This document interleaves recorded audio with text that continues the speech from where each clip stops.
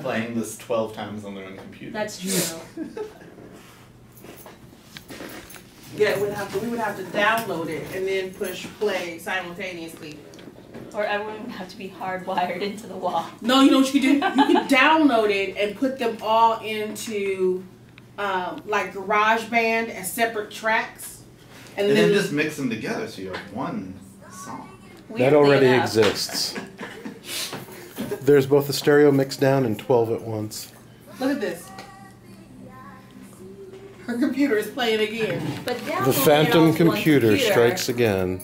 Sort of circumvents the actual purpose of having 12 supposed to be people more doing it. surround. Well, and that's one of the things that was so interesting about it is it got hugely loud. And that's when folks came in to ask us what we were doing, is when all 12 tracks were at their loudest.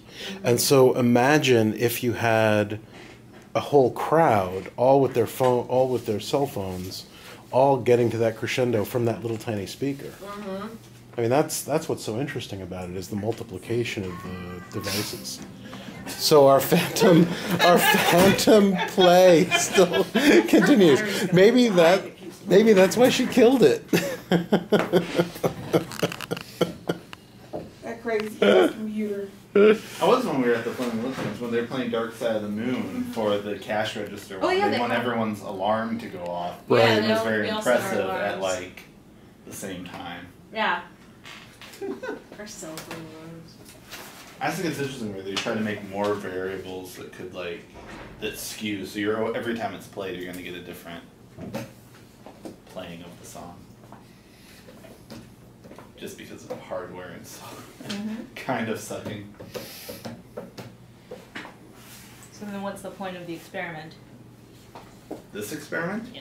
Or in general? Variability. Actually, I think what it is it's trying to recreate a communal experience that is something that has been decommunalized by recorded music.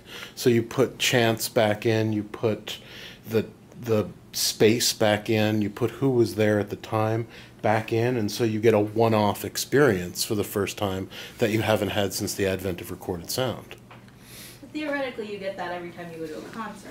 Yeah, but one of the things now that's going on with a concert is to create in as close fidelity as possible the experience of the record, rather than the record being the perfect experience.